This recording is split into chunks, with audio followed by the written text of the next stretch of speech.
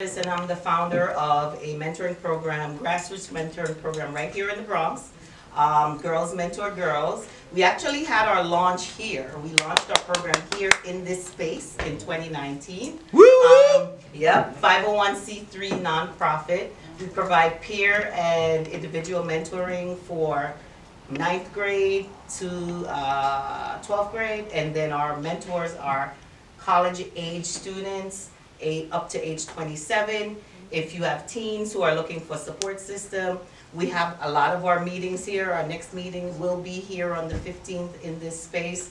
We don't have a home that we own, but we have many homes in the Bronx. So our meetings take place via Zoom and in different locations in the Bronx. We also expose our young ladies to, we have 3 programs that are running right now. We partner with many different organizations. One is called Global Glow, where we provide a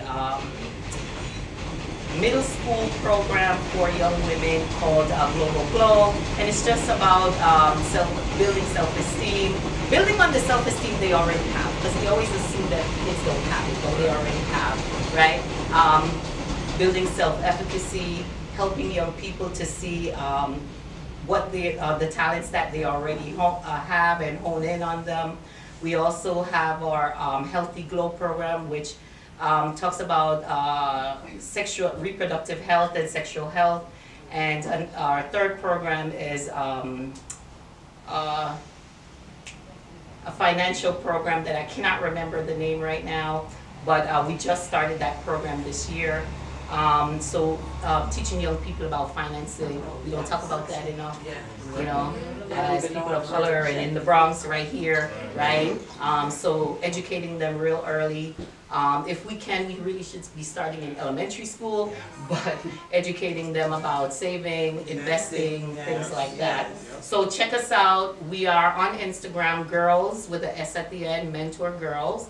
And check out our website at girlsmentorgirls.org, and we're on Facebook and LinkedIn. All right. And if you have young people, send them our way because we're recruiting. All right. Thank you. How can we donate? Oh, don't forget to donate. And we do have a college fund that we're starting this year. So it's in honor of a friend of mine who passed away a couple of years ago. And she was really invested in the community, so that college fund is in her name. All right? Thank you.